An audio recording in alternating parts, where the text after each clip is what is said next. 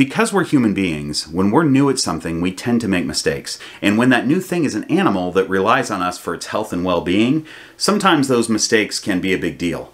Now, if your new thing is like collecting Pokemon cards and you make a mistake, oh no, I forgot to put my Charmander in plastic and now I got my nerd fingerprints all over it.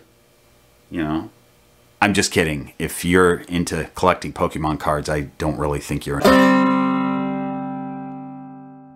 Welcome to the Green Room. I'm Bob Bledsoe, and today I want to talk about 6 things that I think new snake keepers should stop doing, or at least avoid, because I don't think everyone does these things. Buying snakes. Number 1 thing, stop buying snakes. Just you. You should stop buying snakes. It's my entire list. My brother, everyone. Thanks for your input, Kent. You can certainly drop that in the employee suggestion box and it will be taken into consideration. I will put it in the suggestion box. Also, your Pokemon reference was offensive to people who collect Pokemon cards. Not me. I don't collect them because I'm an adult. But a lot of them are really valuable. I've heard from people. I wouldn't know. It sounds like you have a lot to put in the suggestion box, Kent. Okay, let's get started. I tried to stay away from standard rules that you would easily find if you did a cursory Google search on snake care. And I used things that have come up recently, either questions that people have asked me or things that I found on snake groups that I lurk on. Which brings me to number 1. Avoid asking an entire Facebook group for advice on your snake. And I realize that that's what Facebook groups are there for. And I also realize that they can be very valuable. But there's a thing that with these Facebook groups, first of all, many people that are active in these Facebook groups are also brand new. And there's a thing where people want to feel like others see them as someone who knows what they're talking about. That was a long sentence. What'll happen is that somebody will ask a question and someone will immediately throw an answer in. Now that answer might be right, it might be wrong, it might be crazy, whatever. But those new people who don't really know the answer but they want to be thought of as someone who knows the answer will just repeat what that person said. Look on those groups. You're going to see a whole bunch of the same answer. And then somebody might jump in and go, wait a second, it's this. You know, like for instance, if I said, hey, I found a black dot on my banana ball python. What do you think that is? Somebody might jump in and go, oh, that's mites. Black dots means mites. Take your snake to the vet. You got to do this thing. And then all of a sudden, mites. Everybody's giving me advice on mites. And then finally somebody jumps in and goes, hey, that's a banana ball python. And they develop black spots as they get older. So that's a normal thing.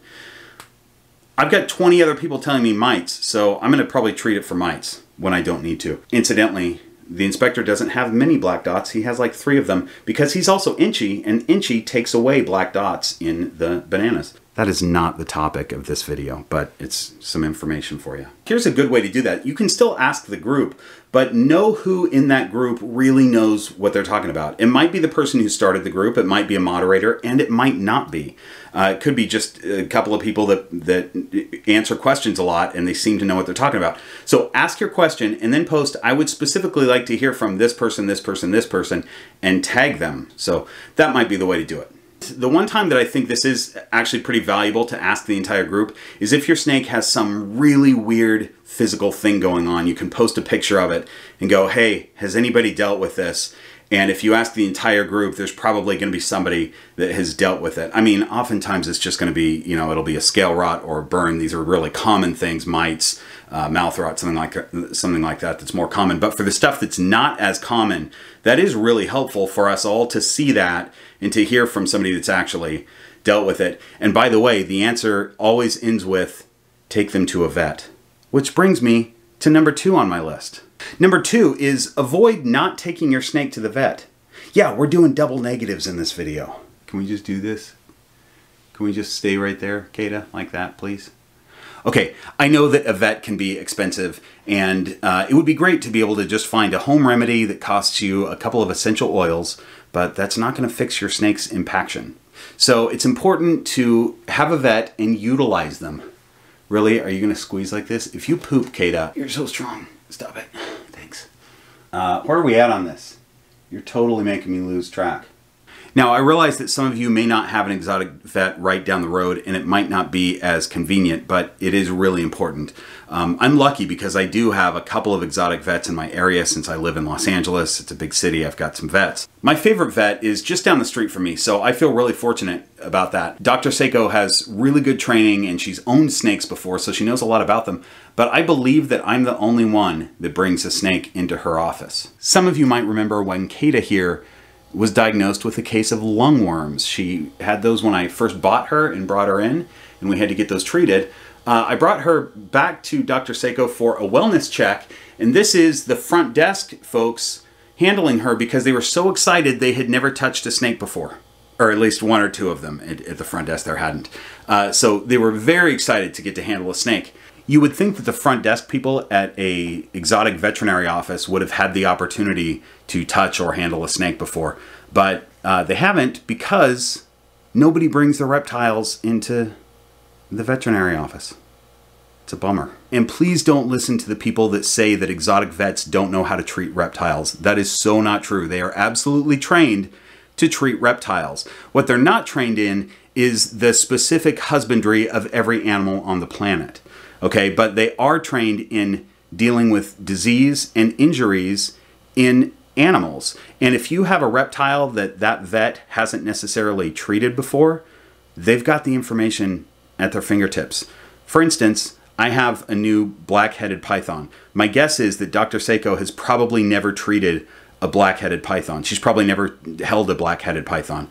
But I trust her to be able to treat Maya if anything happens because she's a trained veterinary doctor and she can look up all kinds of information if she needs to. So trust your vets. Don't trust the people online that say that vets don't know how to treat reptiles, so you should just do your own home remedy. Don't do that. By the way, I don't have an encyclopedic knowledge of veterinary information for reptiles. So when my animals have a problem, I take them to the vet. And I also watch Kevin McCurley's videos where he's performing surgery on his animals because he does have an encyclopedic knowledge. That doesn't make me want to perform the procedure that Kevin's doing. I watch it out of interest, but I'm not doing it because I plan to perform those procedures in the future on my snakes.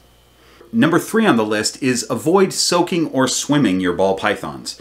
This one is specific to ball pythons because there are some snakes that do great with the soak or swim.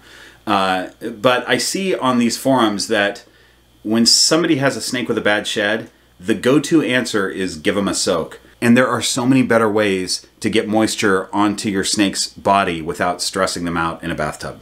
I also see people concerned that their snake hasn't pooped in a while. And a lot of times the first comments will be, give them a soak.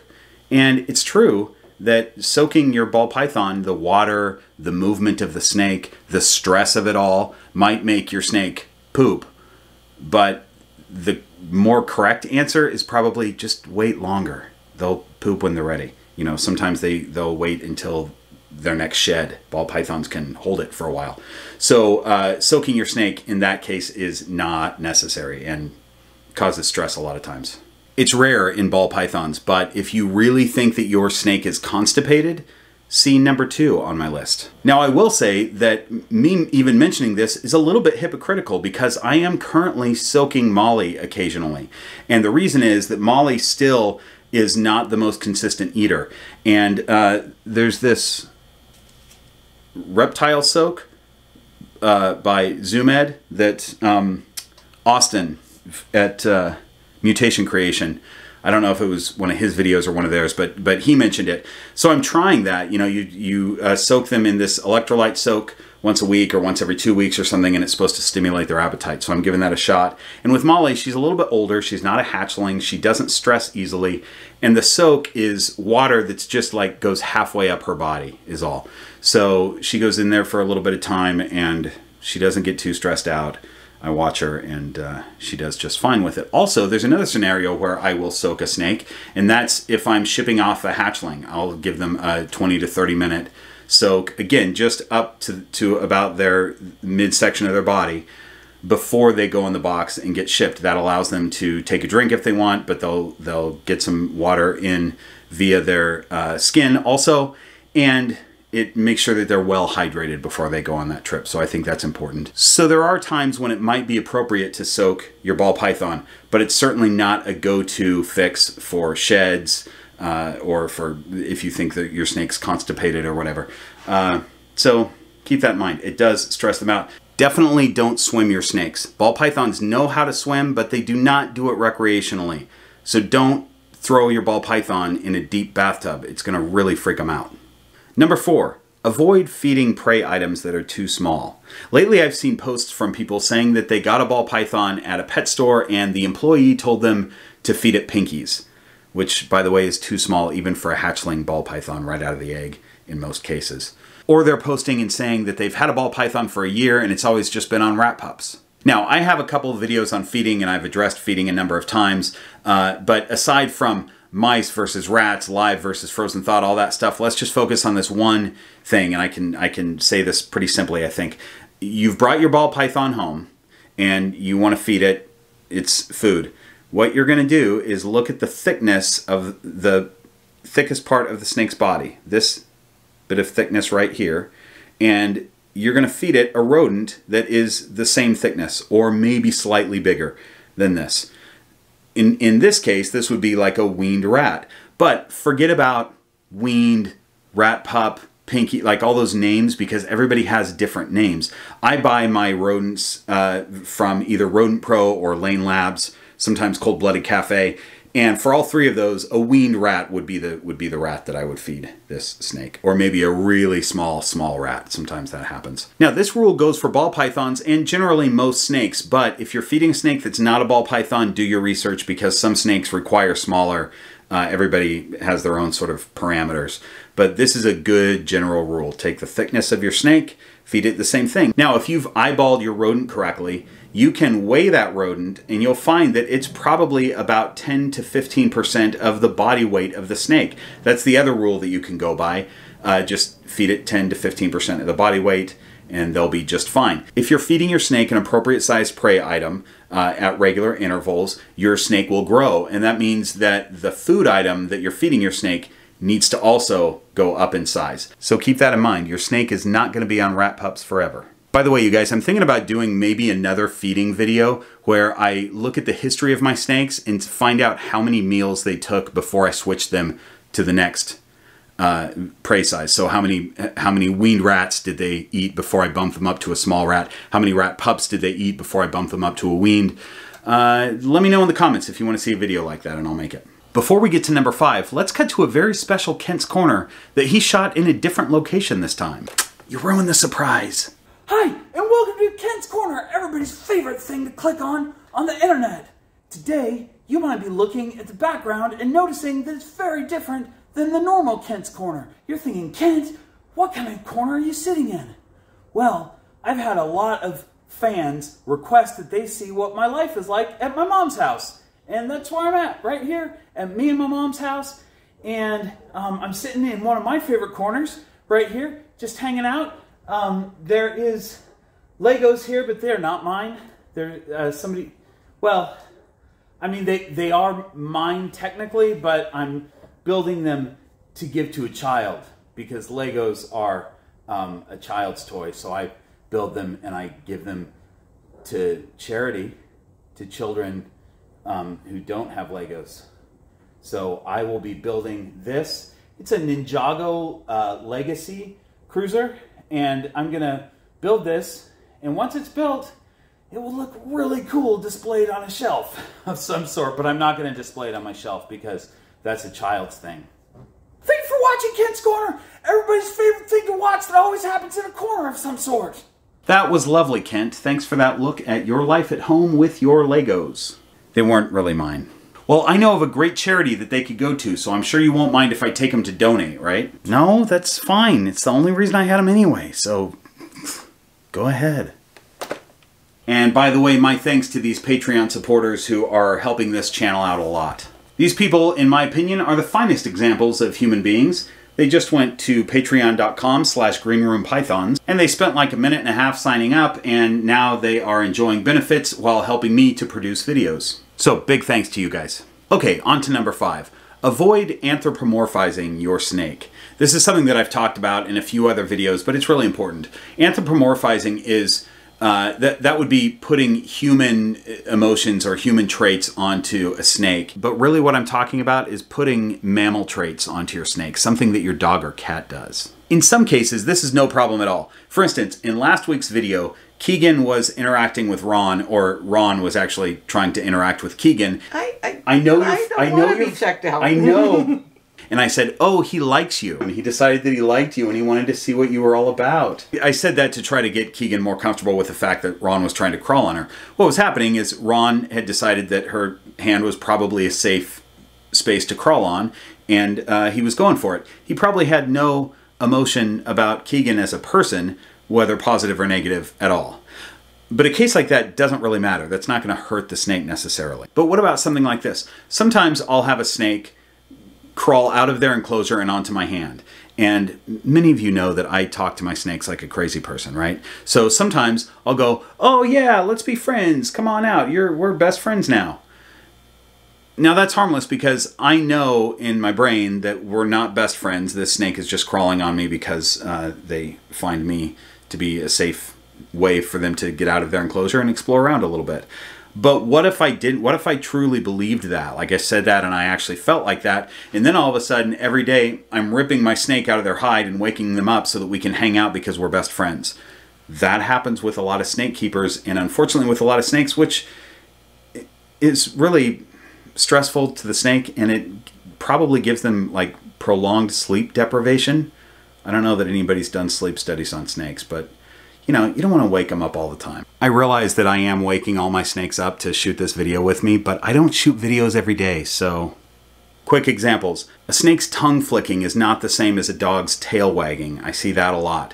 A snake going crazy on a slick surface or in water is not a sign that the snake is playing or exercising. And now I'm not talking about a breeding situation, but two snakes curled up together doesn't mean that they're best pals and should be housed together. My point here is that our response to a snake's behavior oftentimes has an effect on that snake. And if you are interpreting snake behavior the way you know mammal behavior, you're probably always interpreting it wrong.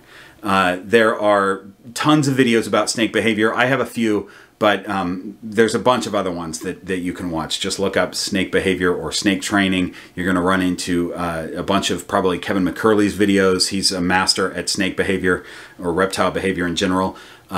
You'll run into Lori Torini's videos. She's a master of snake training. And then I've got a couple of videos that talk about behavior and such. So, you know, not to brag, but I do. Consuming a bunch of those videos is going to help out your understanding of these animals a lot. Number 6, avoid being afraid to pick up your snake. I know that sounds a little bit unreasonable to ask, but I've been seeing this a lot where somebody will post, I just got my new snake and he hisses and strikes, and how do I get him to stop doing that? Because I want to be able to pick him up. This is a big topic, but I'm going to try to answer this quickly and I'll use some examples. Number 1, try to hang out with your snake without picking them up. So open their enclosure or whatever you need to do to just sit there and hang out with them so that they can see you not messing with them, so that they don't think that that's all you do. You can even show them your hand a little bit. Let them tongue flick on your hand if they're not super striky. That's really helpful to do. Let them get used to your hand without you then grabbing them. You know, just close the enclosure. Let them be on their own. Maya here is a great co-host for this section, by the way, because out of all my snakes, she is the most likely to bite me because she just wants to taste to make sure my arm isn't food, because maybe it is. If you do need to pick up your snake, don't swoop in over the top of them like you're a starving falcon. Do it quickly and confidently, like this, or like this, or like this, or like this. How many of these snakes am I going to do? Or like this, or like this. I'm not going to do all the snakes. Just try not to be afraid to get bit, because it really is not a traumatic experience. It's a startling experience. But I tell you what, if you get bit by a mouse or a rat, or get scratched by a cat, or anything like that, bit by a bird, way worse. So, not a big deal, really. Right, Maya? You little biter? Here's a great example of some new holes that Maya gave me in my hand just 2 days after shooting this video. Did it hurt?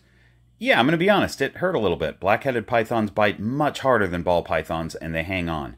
But still, we're talking like 3 minutes of pain total. Okay, you guys, we did it. I even added a 6th thing to this video because I think Adam Wickens probably has a copyright on the 5-thing list videos. So, thanks for watching, and I'll see you next week. Don't bite my arm. Do not bite.